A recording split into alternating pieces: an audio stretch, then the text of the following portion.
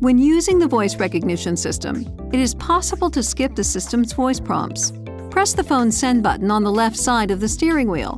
The system responds with a list of instructions or available commands.